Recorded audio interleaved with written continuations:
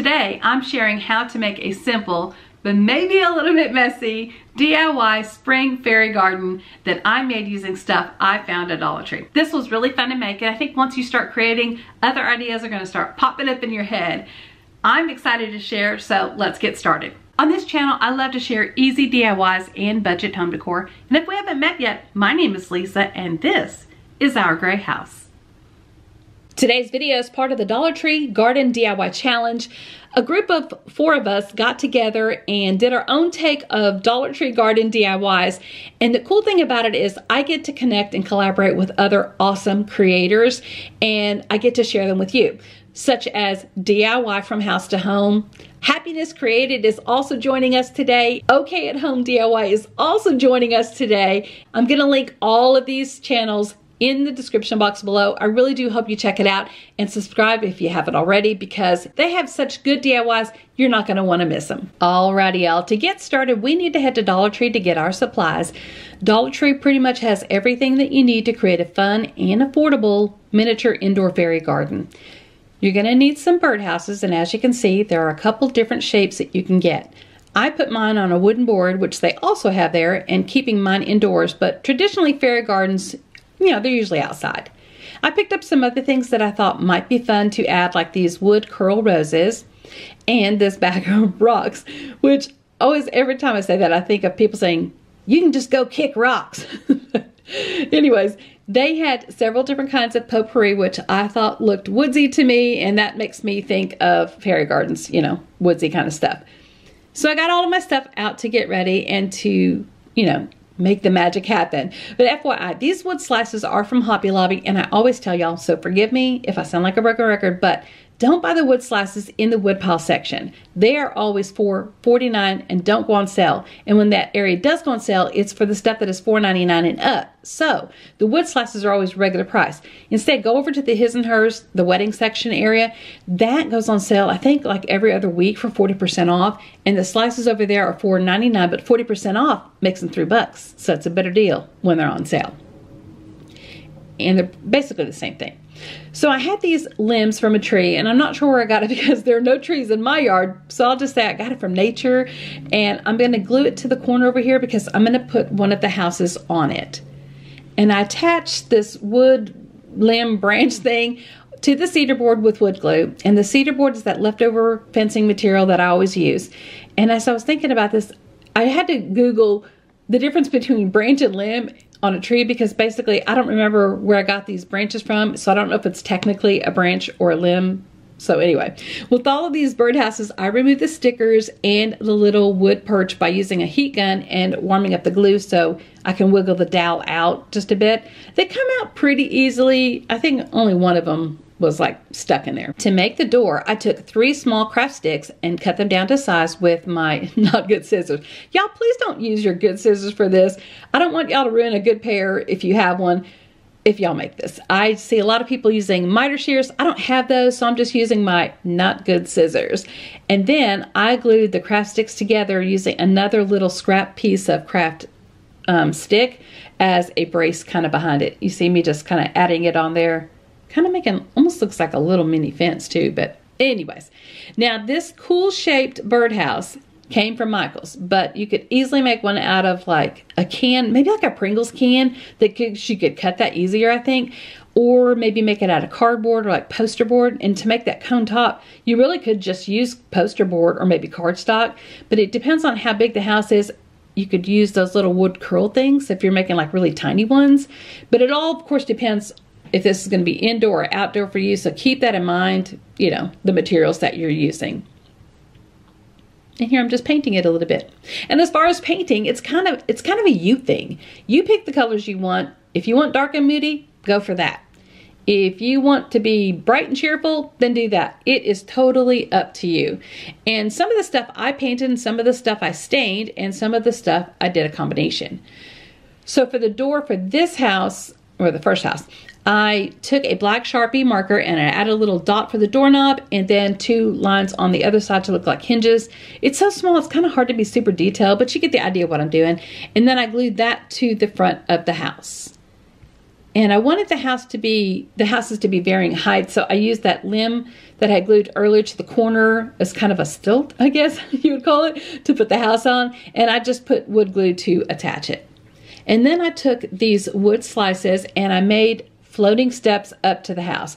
Now, to be completely honest, these aren't stable, but if you don't mess with it, it should be fine. And I temporarily propped them up with some additional wood slices, but I removed those later. That was just to kind of hold it up there till I got it all glued and kind of stuck in place. And then I took another piece of branch and I drilled a hole in the top, and I had this fake succulent that I got from Dollar Tree, and I cut the stem way down till it was just kind of like a nub, and then I glued that into the hole. And I'm making kind of like a tree. Well, not kind of like a tree. I am making a tree, and then glued the branch. And did we decide if we're going to call that a branch or limb? Anyway, I think it's limb is a better word, but don't hold me to that. But anyway, I glued that to the board, and I used wood glue and hot glue. And for the most part, I used wood glue on the wood pieces, but some of the stuff I did add hot glue for a more immediate hold. I glued a pine cone down onto a wood slice, and now I am adding some more wood slices to give it some height. I also do that to another pine cone. And I paint the top of one of the houses blue. I had painted it purple originally, but I was like, man, it's too much purple. So I wanted a little bit of variety. And like I said earlier, paint your fairy garden whatever color your heart desires. It's your fairy garden, for crying out loud. I made a little door out of a large craft stick, and I painted it yellow. And by making a door, I mean, I cut the top part off of a craft stick, and I'm calling that a door. You know, see, it's not, I mean, this is really not hard to do. And I wanted to paint it yellow because I thought the yellow looked kind of cheery. And here's where it starts to get a little messy. I have some reindeer moss from Dollar Tree, and I'm going to put that all around the roof of this birdhouse. And I'm going to put glue on the loop hanger part 2 and add moss there, but I'll make sure to leave that hole of the hanger open. Now, this isn't hard, but it's just messy. And truthfully, that's not my favorite thing to do. I really do love the outcome, especially, you know, like this one. But when it comes to crafting, I don't like to get super messy.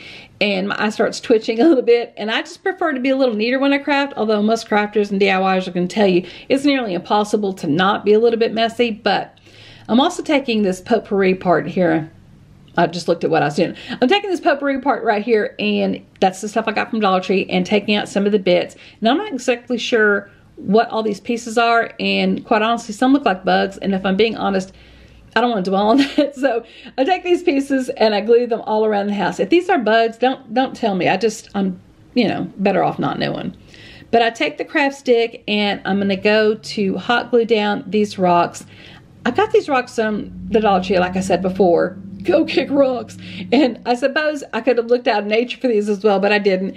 And I'm making a rock ramp to go up to the house and just gluing it in place as I go. I kind of wanted to cover that stick up so you really couldn't see the stick, you know what I mean? So like it would just look like the rocks, but anyway. Okay, there were these leaf type things in the potpourri bag, but like papery thin. And I don't want to say it, but it almost like it was the skin from something.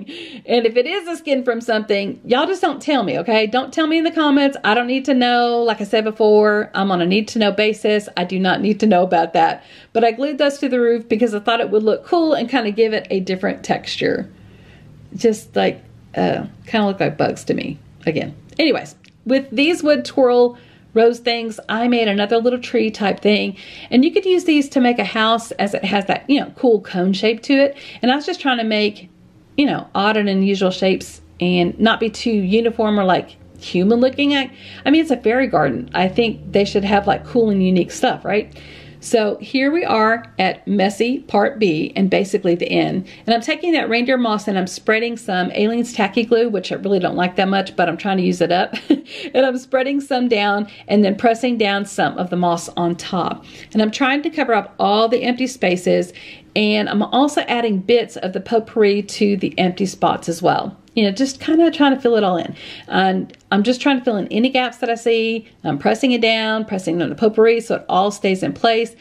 And, you know, by the way, this reminds me too, that reindeer moss kind of smells. And not, I mean, it smells funny, like, but not haha funny, but just kind of like got a scent to it. And, you know, the potpourri didn't really smell that much, but the reindeer moss, it had a little bit of a smell. I mean, not a bad smell, but it just kind of had a smell. So Oh, I forgot to put these little bars on the window. So I'm taking some twigs and making those. And speaking of twigs, Scarborough Fair, or maybe it's called Scarborough Renaissance Festival, Scarborough Ren Fen, something like that. Whatever it's called, it's opening soon. And there used to be a fairy there, and her name was Twig. Like, that was her job, to be a fairy. So I thought that was kind of cool. A lot of people like to cosplay out there, and one time this guy was dressed like a barbarian or something. I don't know. Each Renfest has a time period that they cover. I don't remember what the Waxahachie one has, but it doesn't matter anyway, because the people just go and they dress up just however they want to anyway. So it's not relevant to the story.